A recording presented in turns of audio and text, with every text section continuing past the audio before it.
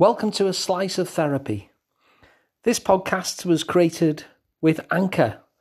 And if you've not heard of Anchor, let me explain. It's free. It's a really easy way to make a podcast.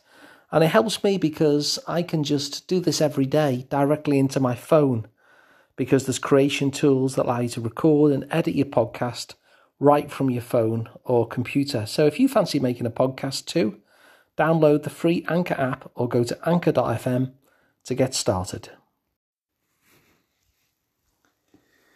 In this episode, I want to talk to you about two very, very similar stories.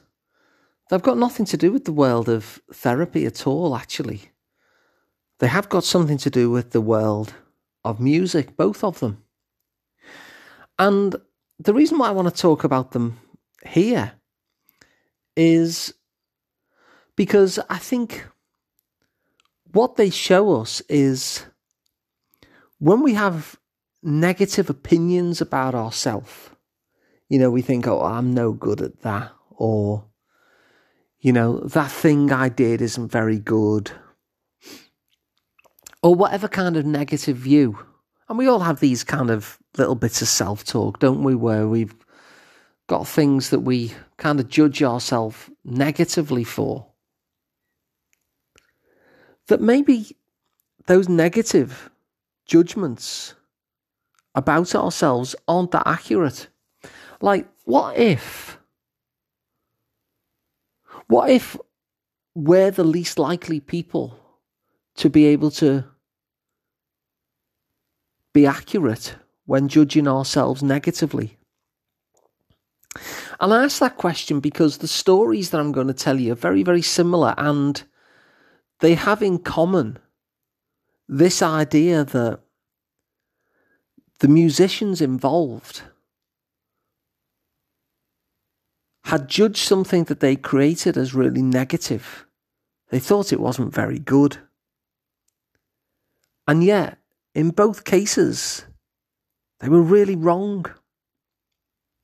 Now, the first story I'm going to tell you is about Blondie. And this was the band that Debbie Harry fronted. And when they were starting off, they were with this producer, and the producer said, just play me everything that you've got. And so they did. They played all the songs that they were playing in whenever they were gigging, and they went through the lot of them. And the producer asked a really smart question. And he said, is there anything else, maybe something you've kind of discarded? Is there anything else that you've got? And they said, well, not really. We've got this thing, And it was this song that they'd created, but they thought it was no good. They had a negative judgment on this thing. They said, not really. We've got this thing. And the producer said, well, okay, just play it for me anyway. So they did, and that song was Heart of Glass, which was a absolute massive hit. Now, had it been up to them, judging themselves and judging their own creations and judging their own abilities, well, they didn't think that was very good. And so they ditched that completely. And yet that was the song that kind of broke them, I suppose. It was a massive, massive hit for them. And the only reason that anyone's ever heard it is because that producer kind of teased it out of them. Well, have you got anything else? Play it for me anyway. And it turned out to be Heart of Glass. And I often think about that story, and you might consider that this is a one-off. But I was listening the other day to an interview with a guy named Max Martin.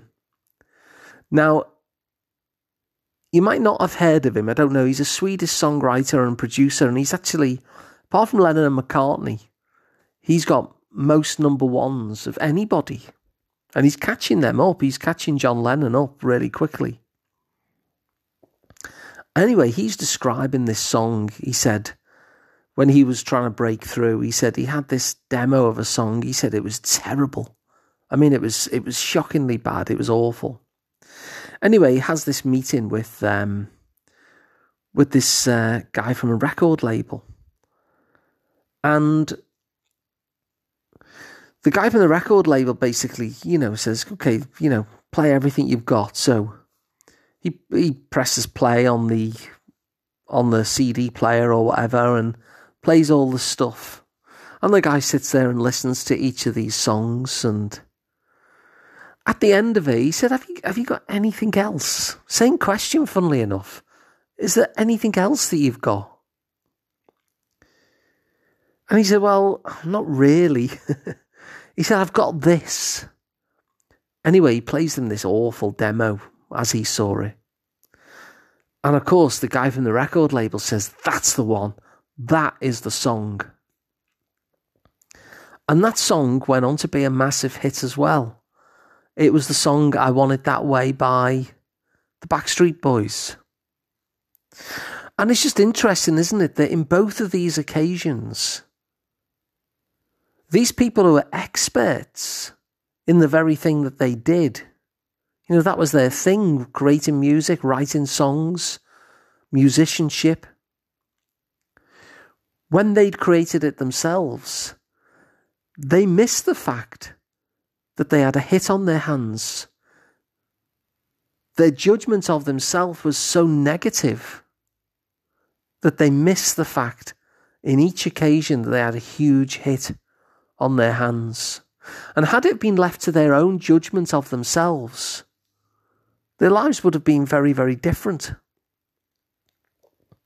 And so it gets me to think, really, if someone who is an expert in the very thing that they do can't spot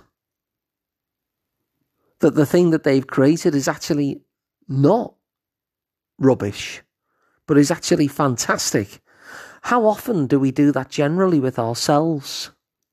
How often are we missing the greatness in us simply because, given that we are us, we're actually in the worst place in order to spot it?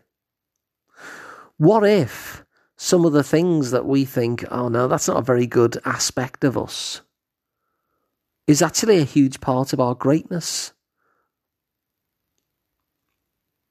And so I thought I'd share those stories with you, because if they were wrong about Heart of Glass, and if they were wrong about I Want It That Way,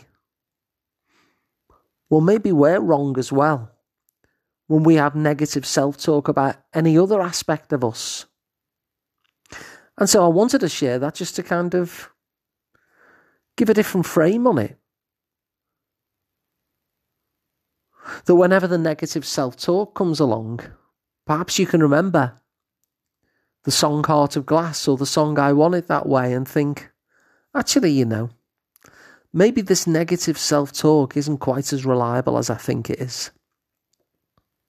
So if you find this idea helpful, please do share it along so someone else can get the benefits as well. You can work with me direct. I'm Alun Parry. You can find me at liverpoolpsychotherapy.co.uk. You can subscribe to the podcast for free wherever you get them, and you can watch them as videos at sliceoftherapy.com. So thanks for listening. I'll be back tomorrow with another one.